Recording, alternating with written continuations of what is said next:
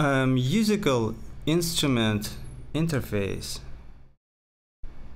affects the results of musical activity. Affects to such a degree that its selection is the actual part that should be taken by the composer. Let's take a step sequencer example. Here's a, imagine here's a step sequencer with 16 steps per a certain time range. And even though we have a possibility to change those 16 steps to, let's say, 32, 64, some arbitrary number, yeah. But in order to do that, we have to go through some menus, find some, I don't know, drop down dialog, select a value, and so on, yeah. People are lazy by the nature, so most of the people will not actually do that.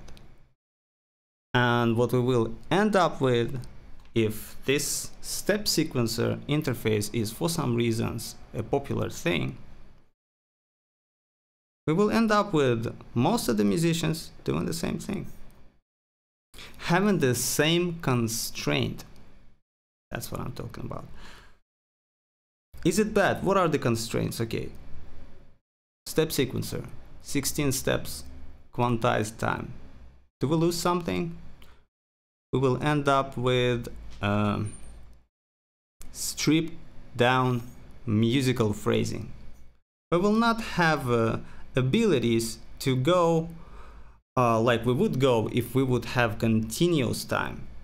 Here we have a time for the onset, allowed interval for the onsets of musical events specified by that grid.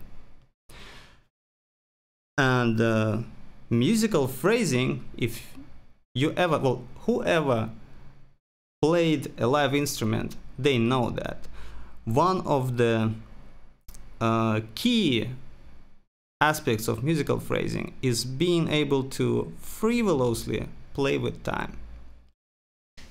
So we will have a stripped down musical phrasing. Let's say some composer decided that, well, I want to have that constraint. Let it be my distinguished feature of my language. When people will hear that music I made, when I communicated to public with this language, they will remember my name. They will say, oh, that's the style of that guy, yeah. But what happens when, because of our natural laziness that sometimes saves our lives, majority of the musicians do the same thing. What happens? The culture change.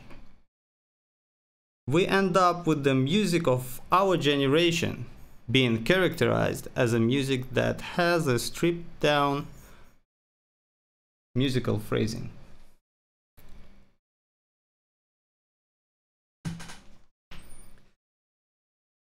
That in particular is what distinguishes music of last 20 years, for example, from the music of the times when jazz was a thing.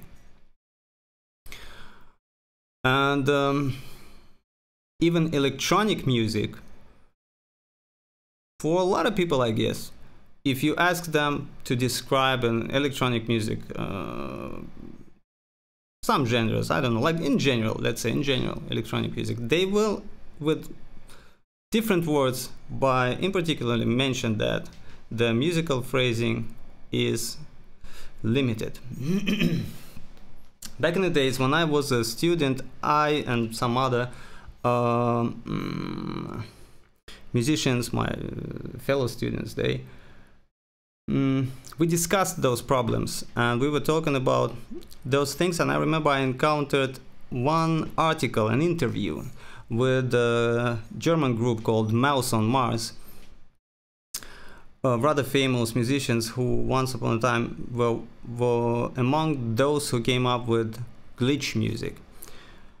They were kind of an authority for me and some other guys, and they discussed the same problem: musical interfaces of modern computer programs affecting the results of composition, and how to overcome this problem of ending up doing the same stuff over and over.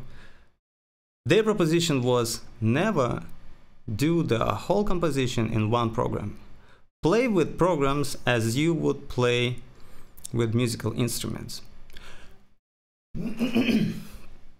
Because yeah, let's take mechanical musical instruments. It's the same problem basically. 4 strings of cello and the bow, it's an interface. Keyboards of the piano, keyboards, keys of the piano, well, keyboard mechanism of it, it's an interface, yeah. And the instrument selection for a composer, it's not just a timbre selection, it's also a possibilities of expression selection, yeah. So you cannot do a glissando, a continuous glissando with a piano, but you can do the same thing with you can do that thing with violin, and so on. I guess you understand what I'm talking about. But the thing is, this proposition of the guys from Mouse on Mars is not a convenient, was not a convenient thing to realize back in the days. Of course, we were doing something like that, well, just because some programs could do something, but other ones were more convenient for some other stuff, yeah. But having an ensemble of musical programs wasn't a viable idea until I found out about the QjackCtl. Now that was an astonishment, because QjackCtl is the thing that allows us to interconnect inputs and outputs of different programs, synchronize their timelines, and even send MIDI messages here and there. Beautiful thing. One of the best things I found in computer music over this whole several years journey. Sorry for probably too much of a background noise. It's very hot these days, more than +30 in St. Petersburg, and almost no wind. I have to open up everything so that we could have something to breathe here, something to breathe. You can also see that I'm doing things live now, and by live I mean that instead of editing, I use this OBS thing and some other tricks to make the result edit free. I hope I will be able to do things much more effectively this way. Okay, so yeah, QjackCtl, a very flexible tool, I guess these days is a must for any serious musician. Is a must to know this tool, because in particularly it's a multi-platform thing, even though it said that it works best on Linux, but that, I guess that might change any day. Combine that flexibility of interconnecting the programs with the flexibility of making your own interface using real-time music end systems like Supercollider, and you have an instrument that, well, name what it cannot do. I don't know. It's difficult to imagine such a thing. So let's take a look at some information that I prepared for this introductory video. I hope one day there will be a chat in which people will suggest me what is the right English word for what I want to say. Or maybe a neural network. But it would be better if those would be alive people. Okay. In several next videos in well, I guess 4 or 5 videos. I will talk about this MIDI-based production system based around mentioned Supercollider, QjackCtl, and a DAW. In my case, it will be Ardor DAW, but there are someone else, other ones. I hope that I will be able to explain the things that people already use in other programs in so-called in-the-box style, but I will explain how we can do that and more than that by using Supercollider, a DAW, and a QjackCtl. I will base my stuff around the Linux system because that's what I use most of the time. The same things might work with more or less success in Mac and Windows. Let's see, I don't know, but I will base all the stuff around Linux. So let's start. Here, my system here is the system that I installed not that long ago. It's Debian Linux with the custom installation and a custom setup. But for those who are new to Linux, I would suggest not go this way. This is AVLinux. This is a website of AVLinux. This is one of those Linux distributions that has everything set up to work with audio. So you just install this image, install this on operating on your computer, this operating system. If you don't know how to do that, there are lots of tutorials online how to do that. So install it and you probably will be ready to go. The only thing that well, at least with the last version that I've tested, and it was like a couple of years ago, there was no Supercollider. There was no Supercollider. So if in a new version there is Supercollider is not installed, then it's good to just go to the command line interface, launch a terminal emulator, and do sudo apt update.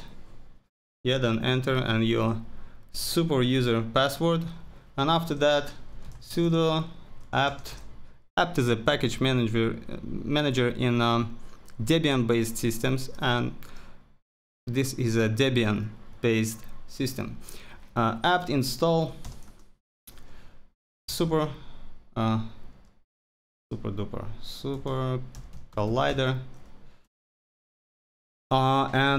Yeah, Supercollider, something like this will do, by the way. Supercollider and this so-called glob, yeah, shell glob sign. Because actually there are several applications with the Supercollider name in them, and all of them are those that you probably would like to have. Let me show them. Yeah, here are those. You can just put literally names, separating them by the underscore. That's how this command line interface works. Supercollider, Supercollider Emacs, for example, is an interface that I use to work with Supercollider. Supercollider command, the thing you will need. Gedit is another text editor. If you work with that one, probably you don't, but okay, it's there. Supercollider server is the one you need. Supercollider language, definitely. Vim and IDE is definitely the one you probably will want to have. And Supercollider def is needed in case you want to compile something for Supercollider, so also a good thing to have. And another thing is SC3 plugins. This will install DSP plugins, DSP unit generators for Supercollider, additional ones, as well as some quarks. So that's it. You install those and you have Supercollider. Another operating system that makes it easy to start work with audio on Linux is this Ubuntu Studio. I didn't test it a long time, like I don't know, like 6-7 years back. I tested it and I didn't like it, but these days people say that it's good. It's good. It uses now this Plasma desktop. Plasma desktop is set to outperform even XFCE, which is said to be lightweight desktop environment. And what is good about Plasma, the KDE desktop environment, is that, well, it always was smart by design, but not always good by implementation. But the version 3.5, that old one, like 15 years back, well, was probably the best thing I ever used. So maybe the new one is a good thing to try. So if you go this way, I would suggest trying this Plasma thing. But the best thing that I actually tested was this AVLinux. Okay, with that, so you install these operating systems if you don't have it, and then the next thing we need to do is to take a look at QjackCtl. So QjackCtl is a package that comes. Oh, красавчик. You see, machine learning is now suggesting some stuff. No, not here. Where was it? Yeah. Okay. So QjackCtl, by itself, by default, it's a command line based utility, but there are lots of graphical front ends for this QjackCtl thing. QjackCtl, usually, okay, you can see there are lots of tools that come with the QjackCtl package, but QjackCtl itself, yeah, we usually have QjackCtl or QjackD bus. Both do the same thing, launch QjackD and allow you to operate QjackD, but with a different way. And QjackD bus is the more flexible one, and it allows to change some parameters of the server on the fly. Let's take a closer look. Okay, this is one of the most popular. Where are these?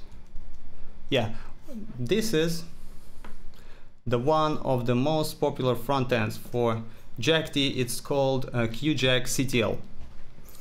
What it allows us to start, stop QjackCtl, set the parameters that we want to use for QjackCtl, and one of the most important things, the connections graph, yeah, this patch bay.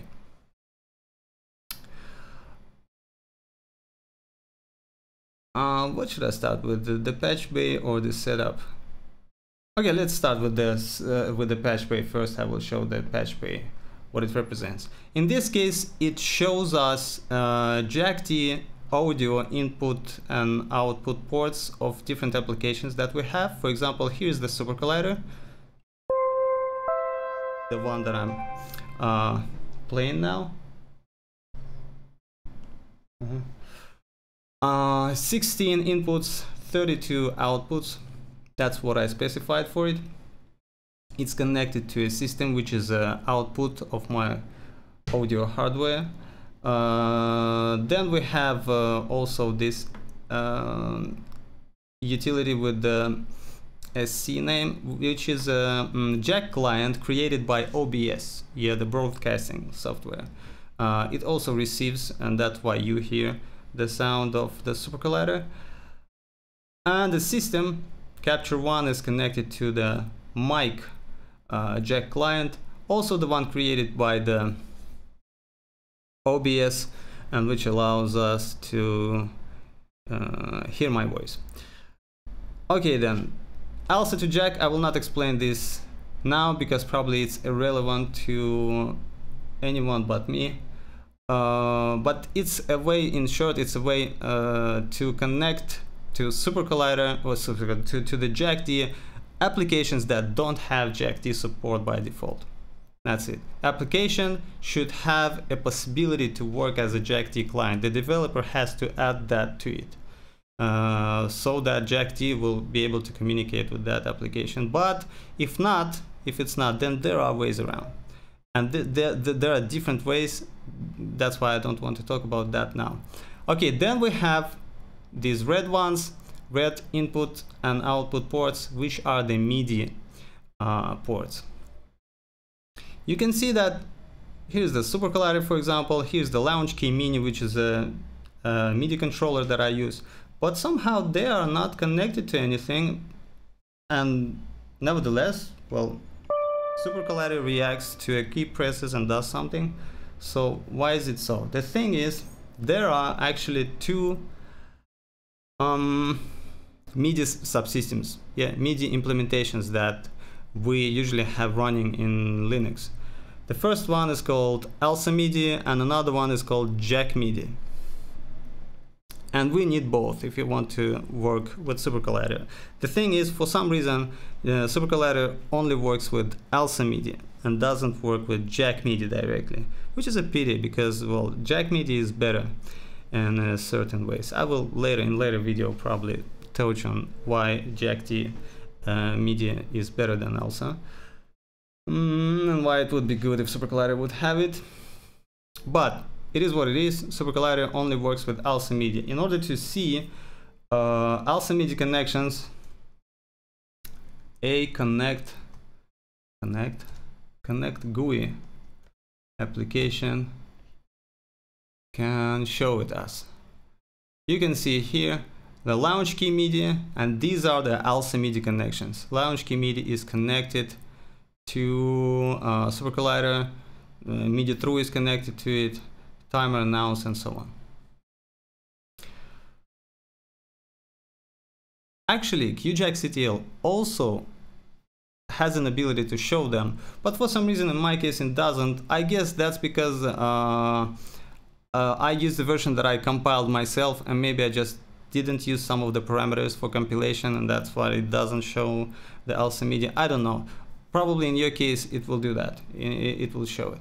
Usually that's what I had if I installed QjackCtl from a repository. But nevertheless, that connect GUI variant should work.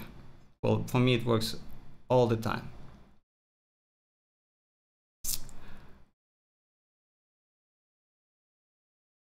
Yeah. So the R-door in my case works with Jack MIDI, but Supercollider works with ALSA MIDI. How can we interconnect them? How can we send messages from R-door to Supercollider and back? Can we do that, and how? In my case, what I'm using is this A2J MIDI daemon, this application. It's an application which was created by Fons Andriensen. You can see here is the web page with his software. He had done lots of very valuable tools for Linux audio, and A2J MIDI D is the application that allows to basically see, these are, for example, these are the ALSA MIDI ports, but represented as Jack MIDI ports. I can already, if I will launch R-door, I don't do it now because, well, it will create a mess of connections. Well, that's how it works usually. And that's how generally the graphical patch bays work, and analog ones, the mechanical ones. When you come near the patch bay, usually like it's a mess, like what the fuck. But you can see they're already represented, and they are represented due to the activity of this application, A2J MIDI D. Probably if you go AVLinux way, for example, or Ubuntu Studio, AVLinux for sure, you don't even have to think about it. But it's good to know that actually there are two subsystems, and that's why in some cases you don't have any connections, but there is a connection, and why is it not represented by the GUI? That's why. Okay, let's now take a look at the interface of the setup. I guess I covered the general, like a canvas of QjackCtl interface. How do we set it up? The most important thing among these settings, you can see I'm using ALSA drivers. ALSA is the... Did I talk about what ALSA is? Okay, ALSA is a Project Advanced Linux Sound Architecture. That's how it's called, but that's too general. Well, usually what it provides is the drivers for your hardware, as well as some tools to work with that. You can see that it not only provides drivers for, let's say, audio cards, also there is a MIDI subsystem, yeah. And not only that, Usually for USB devices, PCI devices, PCIe devices, I had one. ALSA is the source of drivers. I run QjackCtl with the real-time option on, synchronous mode on, sampling rate of 44.1. Ну ладно, ну чё ты, ну пожалуйста. He wants to talk with me. I want to keep it by my hand so that I will see the notes. Don't forget what I want to talk about. But this...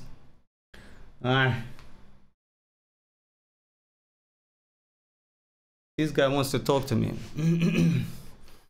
I don't know, maybe my words just sound like Google. Okay, Google or something. Okay, so I run it like this. I don't know, maybe you, well, just experiment if you need this servo synchronous mode or not. I'm still learning some of the settings, because over the years I was not given a damn about them, like this synchronous mode, for example. Why? Because that's how I used to work with it. But before I decided to make videos on this Supercollider MIDI composition, I decided, okay, let me dig deeper to provide maybe some more details into how it all works, so that people who has some habits which differentiate from me, from my ones, it would be more comfortable for them. So I'm still experimenting. There are some things that have something in their name and description, but it's not usually, not usually, it's sometimes not what they meant to do, what they actually do. So for some reason, maybe because of some bugs, or maybe because of some misnaming things, or something like that. So okay, usually you keep real-time on, and this synchronous mode, I hope that it will help me being more accurate with timing. There are some problems with that. I will touch on that just in a moment. So that's why I use it. Maybe it's better not to use it in some cases. Just experiment. I'm still unsure with this one. Okay, the sampling rate. Well, sampling rate is a fundamental thing here to know how much samples we will have in 1 second represented in our audio streams, yeah. Audio signals in memory on hard drive. Usually 44.1 is enough. 48 is maybe more convenient. For me, I'm just used to 44.1, and resampling is not a big thing. If you want to go 96K, okay, you probably know what you're doing. I don't have a need for that, just takes much time. The signals are still accurate with this sampling rate. There might be cases if you develop some filters and so on, but usually there are ways to overcome the limitations represented by the intersample period. So 44.1 is usually enough. It's said that 22.5 is the boundary of human hearing, but the actual thing is, in a musical context, we don't usually need anything above 15-16 kilohertz. I mean, okay, it's usually there, but it doesn't have a big value, and most of the listeners don't give a shit about that. So 44.1 for me is okay. 48 is might be more convenient. Why? Because video standards usually use that sampling rate. But in those cases I just resample, and that's it. Okay, frames per period. This is more important thing. So audio is usually processed in chunks. Yeah, that's an effective way to do that. So let's say there is one program and it sends audio to another program. It can do that sample by sample, yeah, but then servicing that procedure of sending samples from one program to another one will add a huge overhead to the whole DSP operation in general. It would be more effective to, let's say, send a chunk of the signal, process it, then asks for next one, process it again, and so on, so on. This is called, like, usually, what is the name? Audio callback here, or something like that. Well, okay, I guess there is no official name, but people will usually, those who deal with this stuff on a low level, they understand what it's all about. So if we will take a look at the, by the way, frames per second between process calls. Okay, that doesn't also quite explain what it is. Yeah, process, what is process then? Okay, so in order to minimize the number of those calls between different processes, between different applications, calls to give me next portion of the signal, I will process it, okay, I'm done, give me the next one, and so on. The solution is to make the chunk itself bigger. Here you can see usually goes with the power of 2. You can also provide something not of a power of 2 value, but it's safe to go this way. But there is a downside of having a bigger chunks processed in one call, because until that chunk is processed, system will not give you the results of processing. So if I want, for example, to press E and hear the feedback from the system, I will have to wait for the first chunk to be processed, then it will go to the hardware and I will hear the results. So like practically something above 256 is the value when you start to feel the delay. But lower than that is usually good. For me, 256 is already okay. It's a good compromise point. Yeah, why I'm talking about the compromise? When this chunk is smaller size, let's say we go 228 or 64, then the response is immediate. You don't feel any delay here. But the DSP load, because the applications will talk to each other a lot, or not to each other indirectly, well, then the DSP load will raise much faster. So this is an important thing. The periods per buffer, it goes like this: how many frames per periods and how many periods per buffer. Usually for USB devices, it's recommended to have 3 periods per buffer. For other cases, usually it goes like 2. That's it what I have to say about that. Now what else I use here? Yeah, duplex, it's simple. I want to have inputs and outputs with my hardware, so in this case you choose duplex, and which device you want to use, and latency. Now latency is the thing that is good to talk about. What else here? Yeah, that's it. That's generally it. Yeah, D-bus and latency. Okay, let's first talk about latency or D-bus.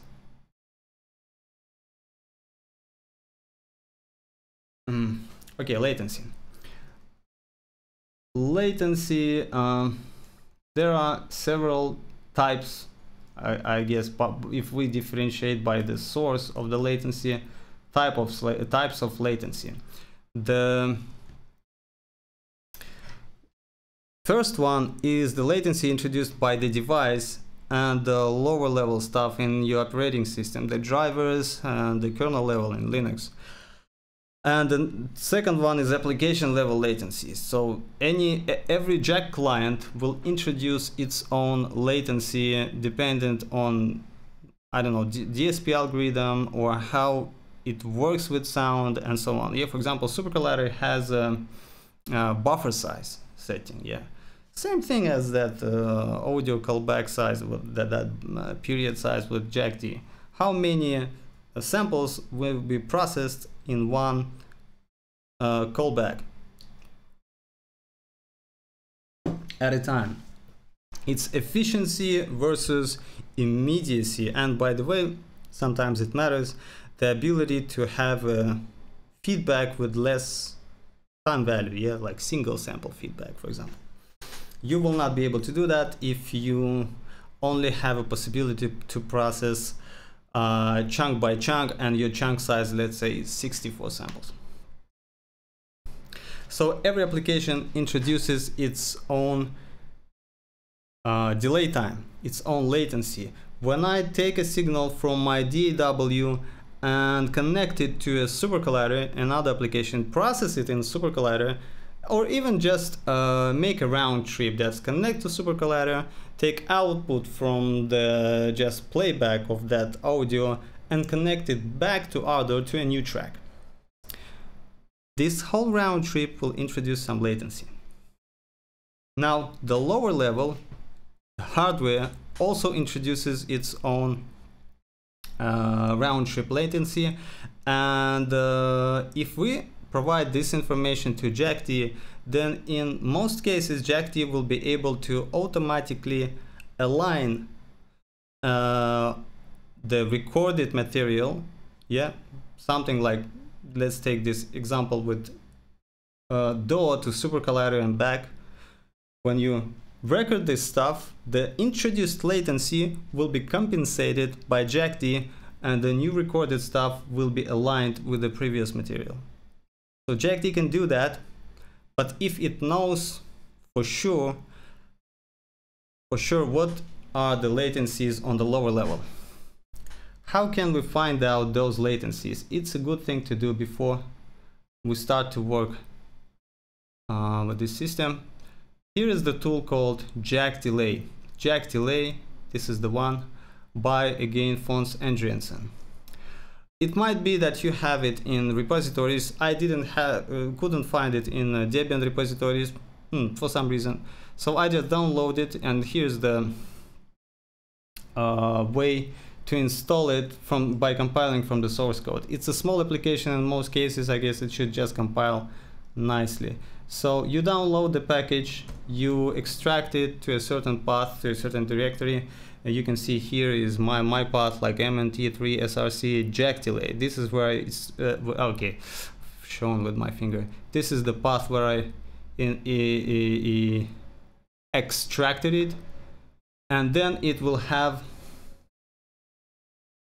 this content inside. No, not this. This content inside, yeah. There is some authors copying information and readme. It's a good habit to read the readme file if there is one. But long story short, we have this source folder inside. Go to that source folder. Here I am inside of this folder. It will have the source files inside. Type make, enter, and this will compile. The program will compile, and you will end up with this QjackCtl binary file. Then you just launch this file like this.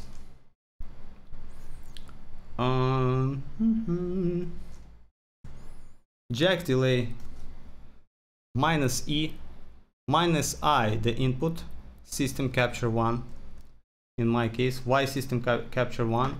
This is what I have by default, system capture 1. This is a mic input in my case. And -o, system playback 1. Yeah. System playback 1. What this command will do, it will start QjackCtl tool and connect the mic input to its input, QjackCtl input, and output of QjackCtl to system. Yeah, let's start it, by the way. Now you might hear that I have this sinusoid some tone. Here's the QjackCtl that appeared in my patch bay. You can see it's connected now. And the interface, the text interface, will show the delay time that it's trying to calculate. I will not do it now because, well, it's too loud, but I guess you get the idea. So the next thing after you started it is to connect the inputs and outputs of your hardware. One of the simple ways is just output, let's say these headphones, to the mic. Yeah, that's how it actually connected in my case. That's how I connected it. Mic goes to the QjackCtl, QjackCtl goes to output, and output is in the headphones, and input is in the mic. So then if I just put it near the mic, the jack delay application itself computes a cross correlation, and by the cross correlation algorithm it tries to find what is the distance between the signal that was generated by jack delay tool and what is the signal that comes to its input now after the round trip. It will just compute what is the distance between them using cross correlation and tell you what is the delay, the round trip delay. Minus e then, this minus e computes just the delay before the jack-d introduced delay. So the value that you will get, something, I don't know, like this, usually it's smaller, in my case it's something around this value or even smaller. Also depends on the buffer size of the jack-d, the one I discussed previously. So once you get this value, you take half of it, half of this value in frames, and put it here, and another half goes here, and that's how you let jack-d know about the latencies in your system. It's a good ability if you can do that without restarting jack, and it's a good ability if you can change these parameters, like for example frames per second, frames per period on the fly. Is it possible with jack-d? Yes, it's possible if you use jack dbus interface. Dbus is a protocol, inter-process communication protocol, so if you have it, you can talk to a jack-d running jack dbus process via this jack control tool. Jack control tool, in particular, like jack control exit will stop jack. Jack control help will show the available commands. Some of them have different parameters, so it's a long story. Read about that if you want.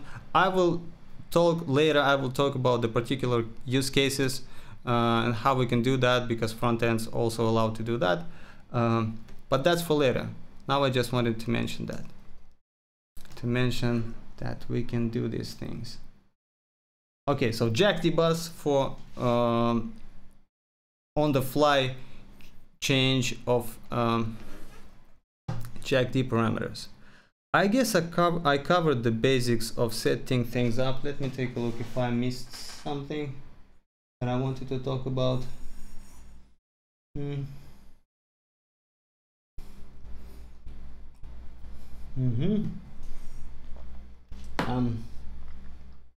Systems, those, and so on. Yeah. Yeah, that's it. Yeah, but probably the only thing I didn't mention is that those, but you probably know. Okay, in Linux, if you don't know the state of the art these days, there are lots of those that are available on Linux. Some of them are open source ones, like the Ardor that I will use in these videos. There are commercial variant of it, or relative of it, called Mixbus from Harrison, with specific organization and interface around the mixer part of it. There is a Reaper these days, which has nice MIDI related functionality.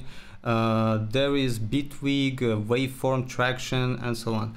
The one that I like, maybe later we'll make videos about it, is called Non, which is a set of standalone apps that together form a jack-d based DAW, like Non-Sequencer, which is a MIDI mixer, MIDI sequencer, Non-Timeline, which is a application to record audio into the audio files, into memory and audio files, and a Non-Mixer, which is a mix tool which can host plugins and mix signals and pan them and so on. Very cool thing, based around the idea of having jack-d based virtual studio, basically. Okay, so that's an introductory video. With the next one I will start discussing Supercollider based solutions for that, and let's see how it goes. I hope this will be very useful. Yeah, so till next time, let's see how it goes.